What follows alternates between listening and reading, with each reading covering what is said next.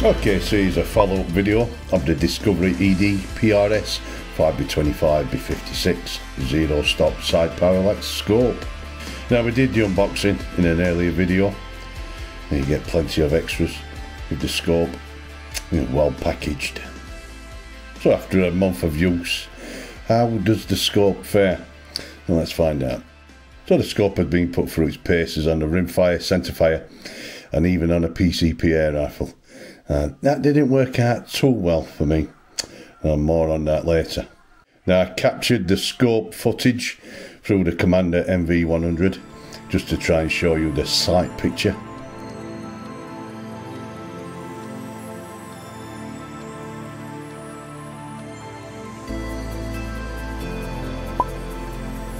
There's the Christmas tree style reticle.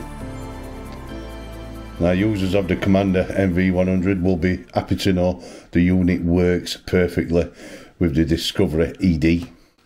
Discovery reticle, plenty of old over points. That's 1/10 of a mil. First focal plane reticle. Magnification on the Discovery is 5x25. It's nice middle ground for rimfire and centerfire magnifications.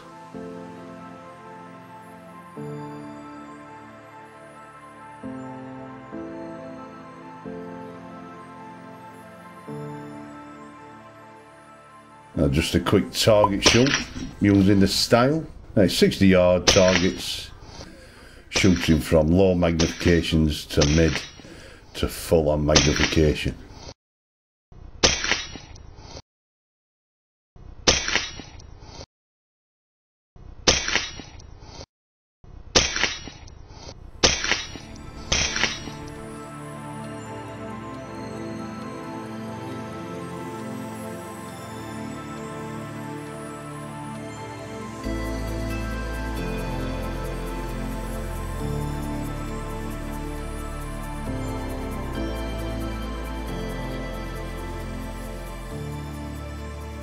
Now these rabbits were taken at dusk in low light. Again, clear bright optics from the Discovery. Worked a treat on the CZ style. Okay, on to the BSA-R10. Now just to show on how the scope leveler works. Pretty simple really. You simply slide the base plate onto the Picatinny rail. And you slide the leveler onto the base.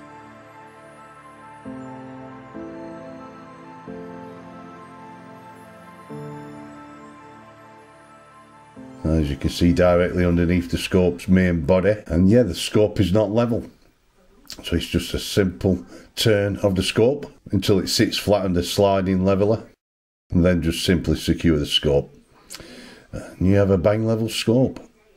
No need for any spirit levels. Simple, but it actually works. That's surprisingly how the scope looks when not mounted to a rifle. It does look quite large, but yeah, when mounted fits very well. But again, especially on a 12 foot-pound air rifle, the Parallax will hold you back. Now, unless you're shooting out to 20 plus yards, you'll be fine. But as you will see shortly, on a crow shoot, 15 yards max, you will be limited in closer ranges. So do bear that in mind. Ideally, not for air rifle, this scope. Now, 3 sunshades supplied, 2 identical sizes and 1 large. These can all be attached all as one, but why would you do this is beyond me. But yeah, if you're lacking in a certain department, by all means attach all 3 at the same time.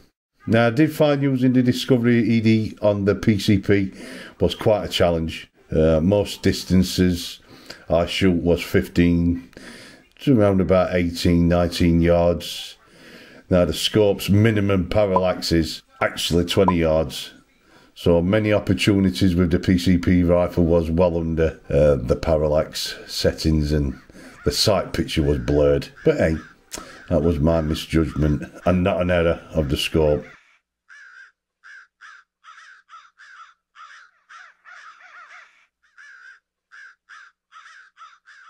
Now where the scope does excel is either on rimfire and centerfire. Being a first focal plane scope, they're ideal for longer range shooting. Now the .223 at 200 yards There's a few target shoots. Now the zero stop works. Now it's a 1/10 mil dot. Are accurate out at ranges if you all want to dial in your shots.